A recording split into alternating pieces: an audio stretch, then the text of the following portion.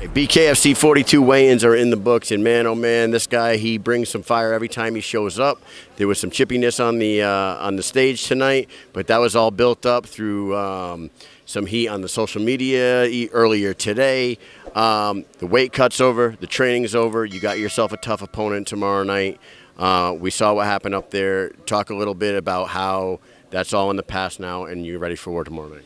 Well, honestly, man, he's the one who said keep that same energy. He's the one who kept saying that, oh, I'm a bitch and oh, I'm whatever the fuck he said. I don't know off the top of my head, but he's talking shit, and I back it up. I keep the same energy everywhere I go.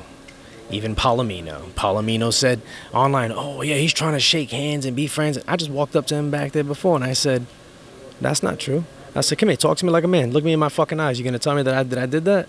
And he was like, no, just worry about your fight, just worry about your fight. I was like, yeah, see? So these motherfuckers want to go online and act like people that they're not. I'm this person. This is who the fuck I am. I'm a crazy son of a bitch who will fight anybody, anywhere, at any time. So stop forgetting that shit. That's why I'm here. Here you are, you're the heavy favorite going in tomorrow night. I don't know if you saw the odds. Does that matter to you at all? That shit means anything. None of it does. Because I try to tell these motherfuckers, I'm not doing this because I need to. I'm doing it because I like to. And tomorrow, I'm not even going to like it. I'm going to absolutely love putting hands on that motherfucker. I am, like, this is the most excited and calm at the same time I've ever been. It's oof. Did you expect him to snap on the stage like he did up there? That's what happens when you're an emotional wreck. And people like that, you live in their fucking head for free. I don't even have to pay rent. I just showed up and there was a welcome mat that said, come on in.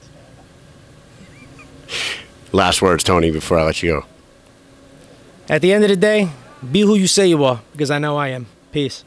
There it is, Tony Soto, main event tomorrow night, BKFC 42. Here we go.